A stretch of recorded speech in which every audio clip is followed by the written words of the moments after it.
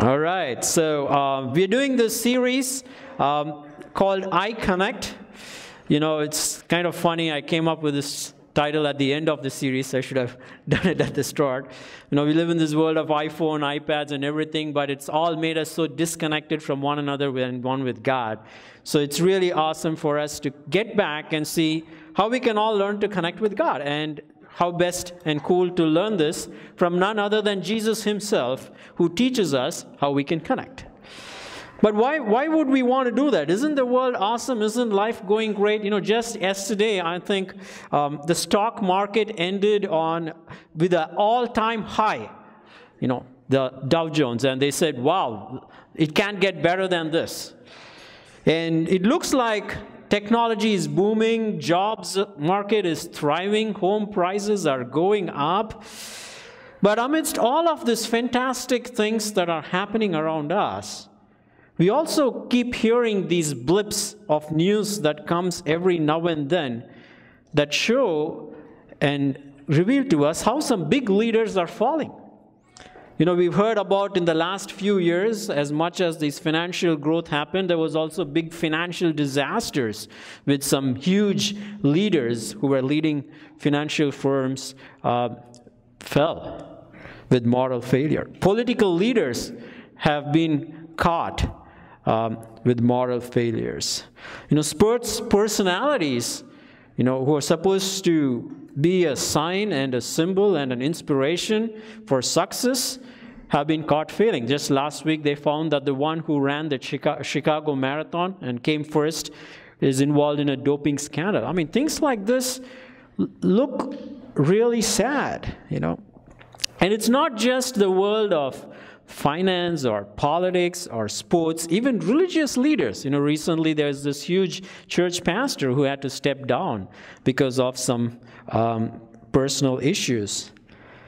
So all this kind of reveals to us that something is fundamentally wrong in the world's understanding of leadership. You know, we all look up to leaders, we all want to be leaders, but it seems to be leadership at any cost, because at the heart there appears to be a vacuum. And God wants you and me to be raised as leaders who are not only competent in what we do, but are also solid in our character. But that's exactly where we see all these big guys falling. Well, statistically, they say 2 out of 3 leaders do not finish well. And they fall for reasons ranging from financial irregularities to sexual immorality to pride and a few more. So they say it's not how you begin that matters, it's how you end. And then you have the statistic that 2 out of 3 leaders don't finish well. Oh, it's not just for people at the top who are leading big organizations, isn't it? It's even for us. We are constantly surrounded by things that can tempt us and drag us on all sides. And specifically, if you look at it, it boils down to the realm of 3 big things. It's either money or power or sex. That's it. And living in the West, we may not worship any big idols, but these are some hidden idols that we all are kind of entangled with, and that can actually pull us away and make us fall. Well, how do we know that we have these idols? I mean, just look at the ads around us. I mean, if you sit and watch any TV commercials or the banners, what do they appeal to? You know, you will have an ad that's talking about a car and a beautiful girl standing next to it. What is this? You know, the expression of beauty in a scantily dressed woman have to do with this fast-going car? They're always trying to appeal to these 3 basic senses to draw us away.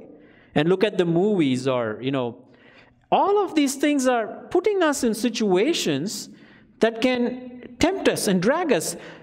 Whether it's jobs that promises more money, or positions that promises more power, or relationships that are always giving you a false idea that this relationship will be better than what you have right now. So if this is not, if we are not kind of going to give in to any of these so-called temptations around us, and if we somehow survive, life isn't all that sweet too, isn't it? Life throws its own sets of curved balls at us. People who survive this go through really, really difficult times because there is just so much evil out there in the world. We are constantly impacted by evil. I mean, at a macro level, there is evil in the world. Maybe we are insulated from it right here in the Bay Area, from sexual slavery to people who are being killed in other parts of the world, entire groups of people belonging to a particular tribe. If you read the news, it's so sad. But we may not have gone through all of these at a big level, but we all go through this acts of evil of somebody else, maybe even in our workplaces, right? Things that are happening to us are not fair. We work hard, you really work hard, and someone else takes the credit for it. Or if something goes wrong, you are pinned for everything that went wrong. Or if you do well, people are jealous and they are trying to get rid of you. So, it's not just outside, even inside our own homes, because of this sense of evil that can be even in our own hearts sometimes, between husbands and wives, or between parents and children. So, how do we do this? When life gets tough, what do we do? I don't know how many of you know of Robert Schuller. He's a very inspirational speechwriter and an author, and he came up with a book a few years ago called Tough Times Never Last, But Tough People Do. Anyone heard of that book? It's sold like hot cakes. Tough times never last, but tough people do. So, and his message was all about, he's going to show you how to build a positive self-image no matter what your problem. He even had 10 commandments of possibility thinking. Think about that. But guess what? All this wishful thinking, pop psychology can only get you up for the moment, but it really blows you off. They don't really help us to move beyond this. So how do I live my life? On the one side are all these temptations related to money, power, and sex. Then on the other side are all these crises that I have to face because of evil, either in the people around me or even in my own heart. And I'm sandwiched between these two things. How can I just live my daily life? I just want to be a normal person. How many of us have felt that way, right? It's just this daily struggle. And so where do we go to? Where do we look to really help us? And this is where I think Jesus kind of comes into the scene, and he says, he recognizes this is something that's very, very important for us. And so he wants to help us and says, I'm going to teach you how to pray and ask God to help you. It's as simple as that. So, and that's why we come to this Lord's Prayer, as he was talking about. It's beautifully divided. They say it's the most spoken words from the Bible by people of all times. Less than 75 words. It captures everything that we want to do. So it begins with helping us to look at God as our Father. And then it helps us to start by thinking about this Father, falling in love with Him, what He wants, His kingdom, His will to happen in our lives. Divine please. And knowing that, He's going to take care of us. And then it moves to talk about, Jesus says, oh, you actually do matter. Once you're in the Father's business, ask Him. Yes, ask Him that, first for our material needs, we need food. Then for our spiritual needs, because we all have sin and we need His forgiveness, and we ought to forgive others. And then finally, He comes to the most important part, that is the deepest part of ourselves, our soul, our very being. He says He wants us to pray for God to help us there. And which is that we don't want to either be led into these temptations or trials that take us down, or we don't want to face these evils that are happening in us, around us, that can pull us down. It's beautiful, isn't it? It's a very simple prayer, but He kind of captures it all. So what does this have in prayer? There are actually two actions and two targets in this last line of the Lord's Prayer. The first action, it says, is, do not lead us. Lead us not into, what was that? Temptation or trials. So there is an action, he says, don't lead us towards that. And then he says, but deliver us from evil. So there are two opposite things that God is asking us to pray for. He says, God, don't lead us into temptation, but also there is this evil. Help that evil not to get to us, deliver us from that. Now it sounds very simple, but it's a little complicated, and I'll tell you why exactly. Let's take the first action and the first target. Now, at first sight, it looks like Jesus is telling, okay, you guys should pray to God so that He doesn't lead us into temptations, because we all know we are not superhuman. If there is just anything that's tempting environment, we will give in. How do we know? Well, if you take a 3-year-old and put a candy on the table and tell the 3-year-old, do not take it. Do you think it works? I've never seen a kid that has so immediately obliged and said, yes, mommy, yes, daddy, I won't take it. You can try. Good luck with that. If you have some kids like that, please see me after church. I need your autograph. But it's so tough. When we are put in this environment where there are all these temptations, to just not give in is so tough. But it looks like in this prayer, he says, it's asking God not to lead us into temptation. But we know in the Bible there was this guy called Job, and we get the sneak peek of what happens where Satan comes to God and says, I want to test this guy. I want to tempt him in every way. And God says, okay, go ahead. Wow. And then there is, why Job? Take Jesus himself. Before he starts ministry, the Bible says in John 4:1, the Holy Spirit led him to be tempted in the wilderness by the evil one. So right here at the beginning, we see there are two people whom it looks like God led them to be tempted or tested. Now that's the first problem. Now it only gets more complicated than that. In James 1:13 it says, let no one say when he is tempted, I'm being tempted by God, for God cannot be tempted by evil, and he himself does not tempt anyone. So on the one hand, we see God's letting these two people to be tempted. On the other hand, the Bible says, no, God doesn't tempt anybody. Now it goes even a step more further. James says in verses 2 and 3, consider it all joy, my brethren, when you encounter various trials. It's the same word, the Greek word, perismos, knowing that the testing of your faith produces endurance. Wow, we have a big problem. First problem is, God is not the one who is leading us to be tempted. That's what it says. Second problem is you actually, the word is used both for temptations as well as trials. It says you should be happy when you're going through many trials. So if this is the case, if God is not leading me to be tempted, and if I should be happy when I'm put through trials, why should I pray to God, don't lead me into temptations or trials? You guys get that? Does it sound a conflicting thing to me? It's so simple, right? I've said this prayer 1,000 times in my life, never thought there is this contradiction inherent in that. So how does God resolve this? In fact, Jesus himself resolves this beautifully, right? Although Jesus was led into temptation and all of that, in Matthew 26:39, and he's going through this deepest trial in his life, and he says, my Father, if it is possible, let this cup pass from me, yet not as I will, but as you will. No one voluntarily walks into a place where we are going to be tested, where we are going to be tested to the ends of our wits. And Jesus himself models that.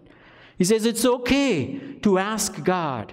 Although God does not tempt us, God does not directly do it. Although he may allow Satan and other people in our lives to test us, it's really so that he can bring out something good. But it's still okay to ask God, please don't let me go through that, because we are so fragile. Even Jesus himself was fragile. And also, we are not sure if we'll come through it brightly.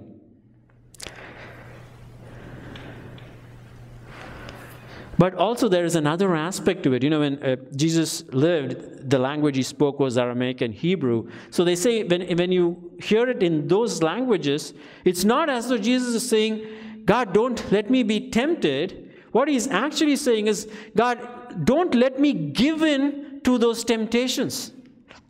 Because we are not going to, if we are not going to be put in those trials, we are not going to be changed to be better people.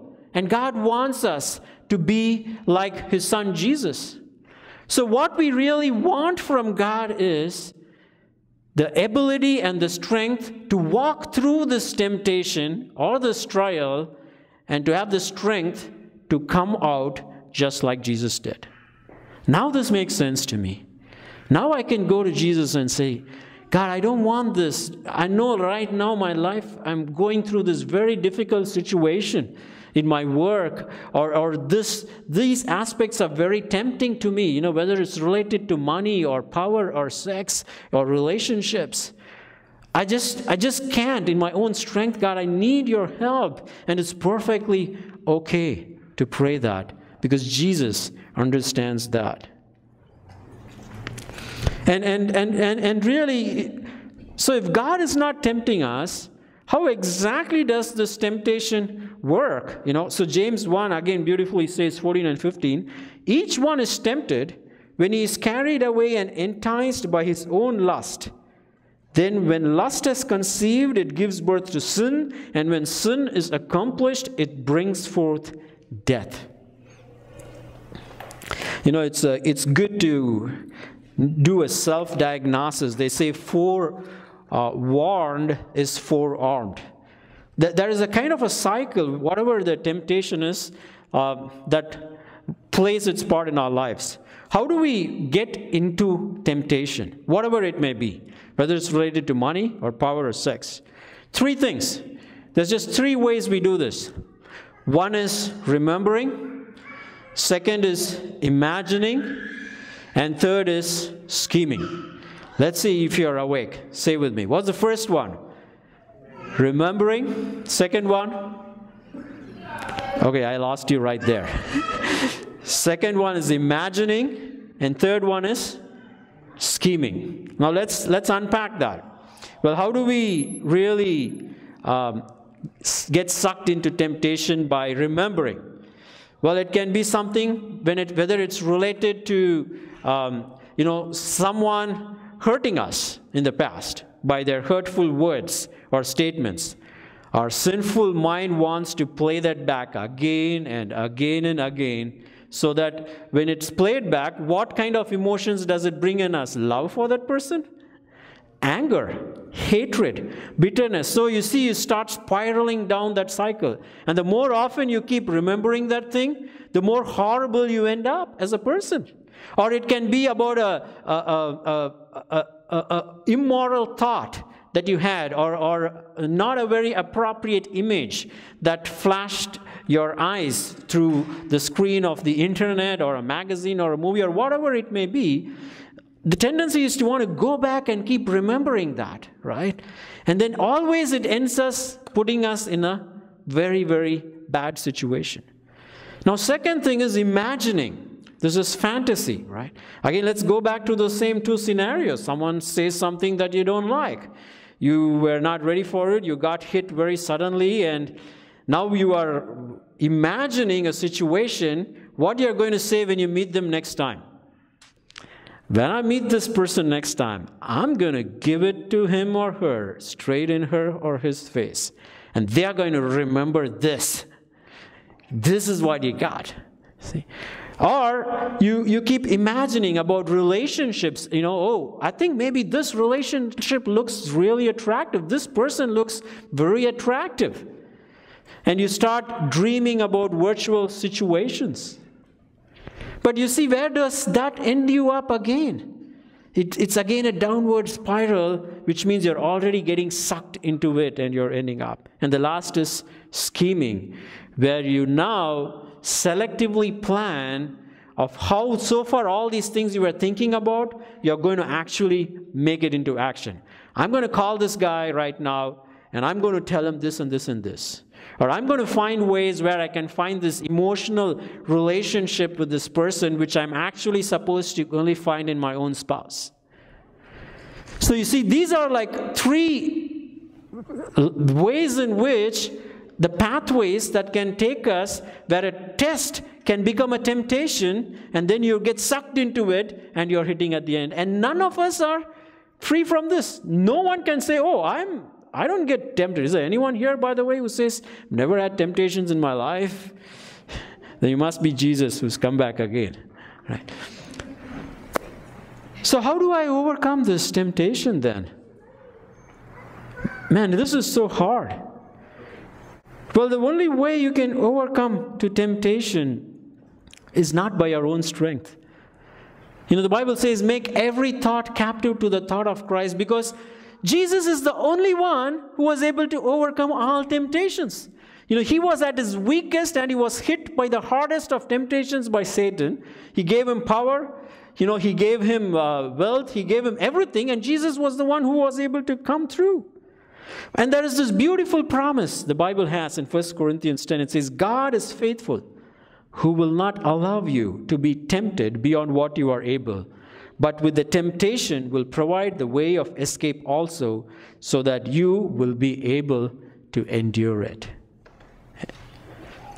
So if we really want to be helped by not getting sucked into temptation, only someone who has actually gone through that can help us.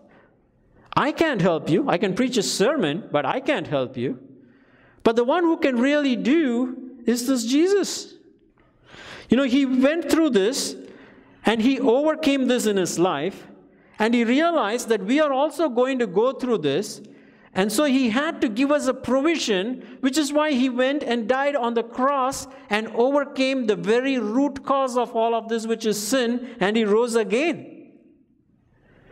And so it's only when we are now connected with this Jesus, this Christ who is resurrected, that we can actually have the strength to go through this, because he will walk with us, and his life that is lived through us will enable us to overcome this.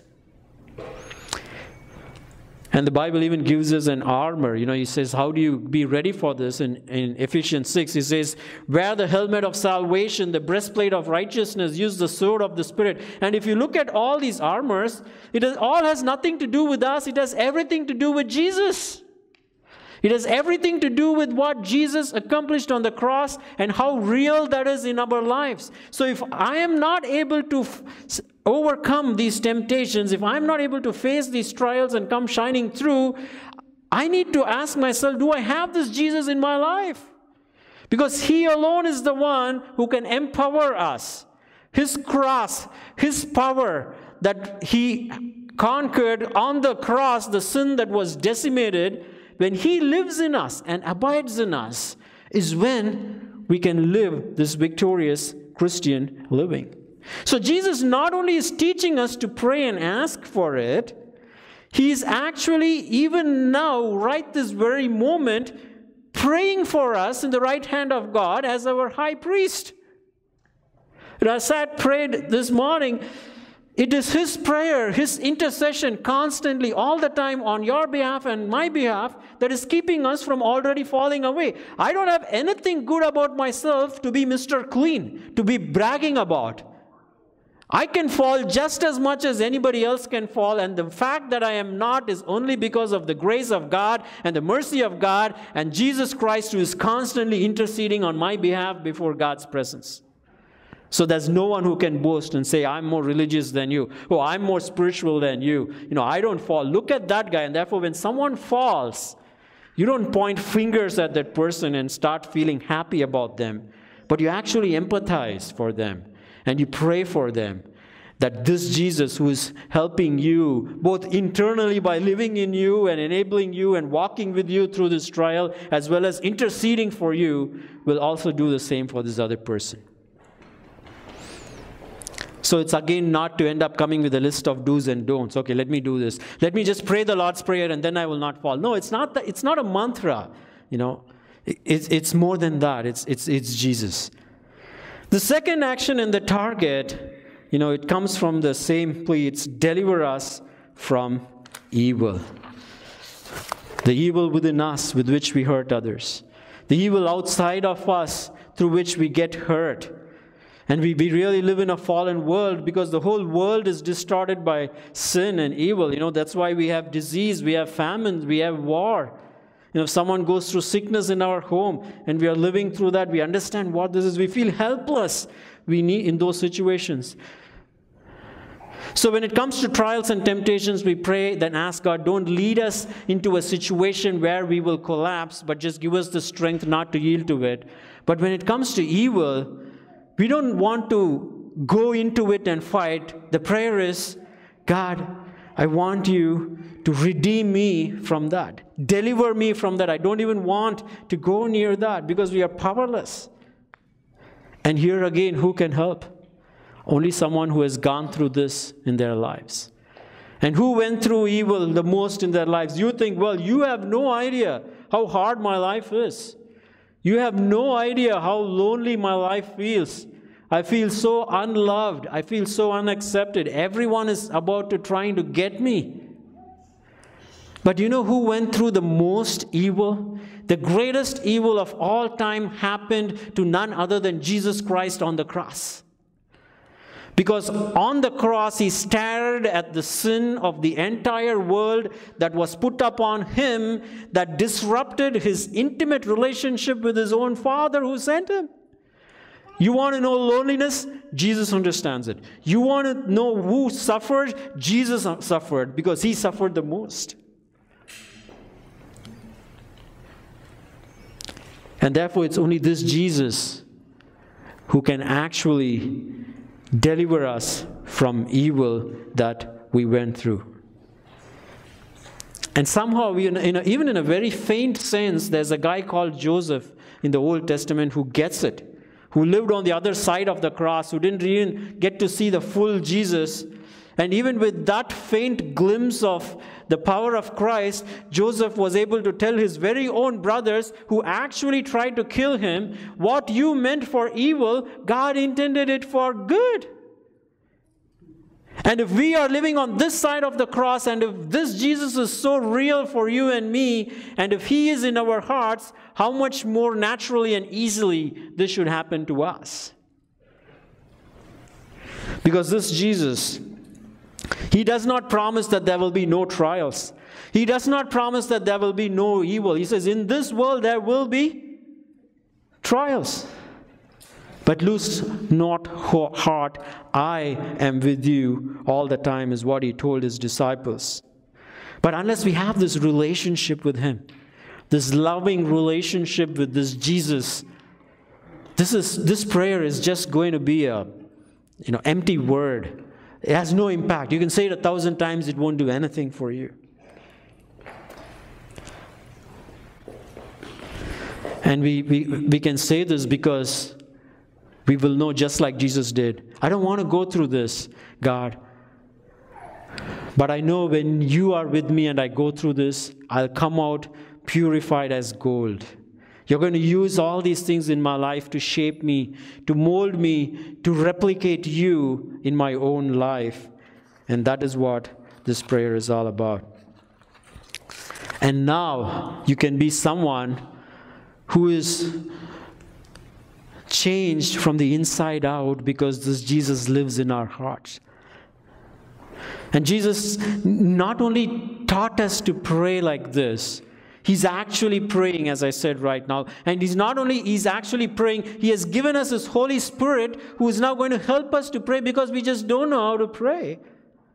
And so as we are united with this Jesus and his Holy Spirit, and as he burdens our heart to prayer and we pour our heart, there's something mystical and magical that happens in this mysterious union with Christ that gets strengthened and established, which can't be explained but can only be experienced.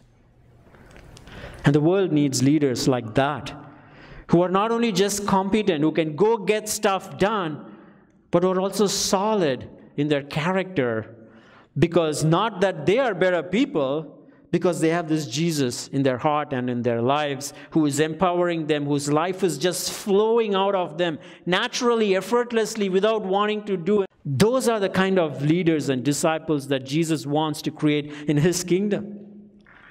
Well, it's easy for me to say this, and you may ask, it's easy for someone to do it. But what about someone who actually goes through this? That's why I want to point you to this guy. I don't know if you've heard about him, Nick Vujicic.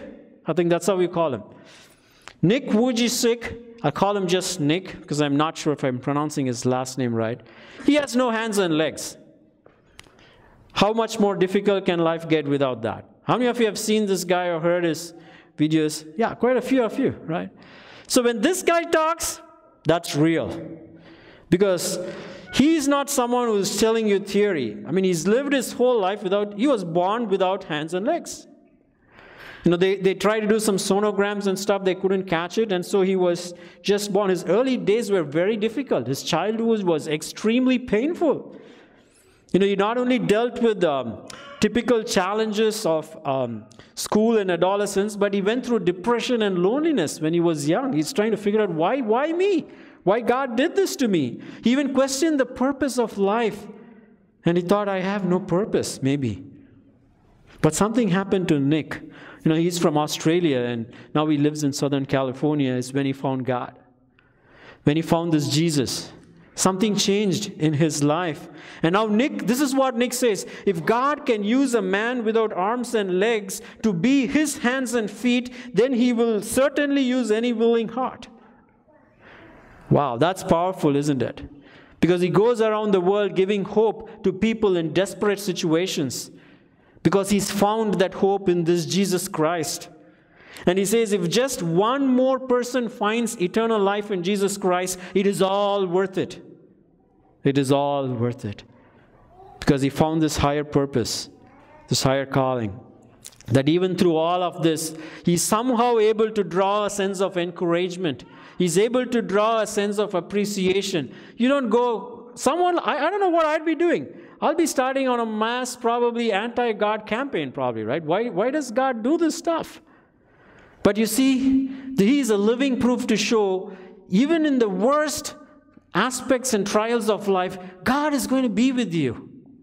And this Jesus will become real in your life, and he can make something good come out of that. We all have hands and feet. Much, much more blessed than him that we can't complain about. But we all need this relationship with this Jesus in our lives so that he can walk with us. When we walk through either difficult situations in life, or when we are tempted by all these things about money and power and sex, we all have our weak spots. We all can crack at some point. And we are afraid to do that. So Jesus saves the best for the last in his prayer, and he says, just ask God. Because not only am I going to pray for you on your behalf when you pray, I've actually gone ahead and done what is needed to make this a reality in your lives. And I hope, and then he summarizes this whole prayer by once again saying, for thine is the kingdom and the glory and power forever, to remind us once more, our life is not about building our kingdom. Our life is not about doing our glory. Our life is not about craving for more power. Our life is fully lived when it's lived for God, for his kingdom, for his glory, and experiencing his power through his son Jesus, who gave himself up for us on the cross. Let's pray.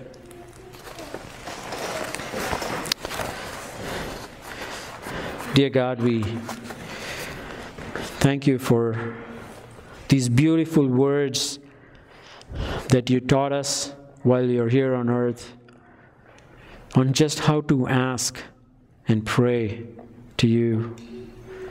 All of us here, we need every single word of that prayer in a very real way in our lives, God. Because left to ourselves, we'll run about living lives for our sake, building our own kingdoms, doing things that we like, not being able to forgive those who forgive us, and always wanting to make more money so we can feed ourselves and not worry about those who don't have food, and not having the strength to walk through difficult times in our lives and either give in or give up. So we thank you that you've encouraged us to just ask you.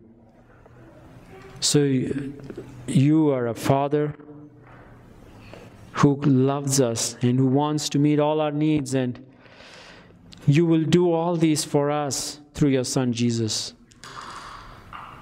As He lives in us, as His Spirit lives in us and empowers us. And if any of us are here this morning, and if we take a look into our lives and our hearts, and if all the thoughts of our minds were to flash on a screen right before us, would that make us shameful or happy? And if that reveals those areas that we are struggling in, whatever may be those areas in our lives this morning, maybe we've tried so hard to overcome that, but we recognize that you hit the end of the road and you need a higher power, someone other than you to help you in this.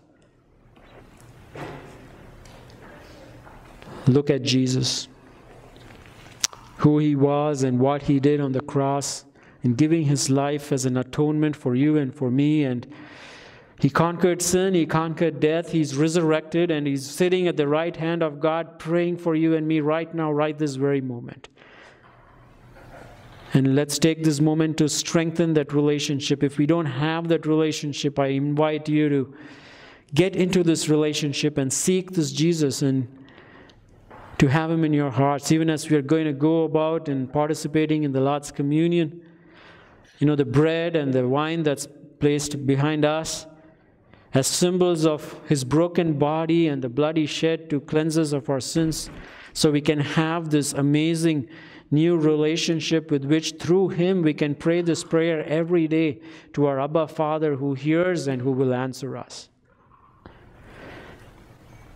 So I want to invite the worship team to come and lead us in the song, as we can all go to the back and as God leads, spend some time in silence and prayerfully connecting with God and participating in the Lord's Supper and asking God, even as we do that, to make all these a reality in our own lives.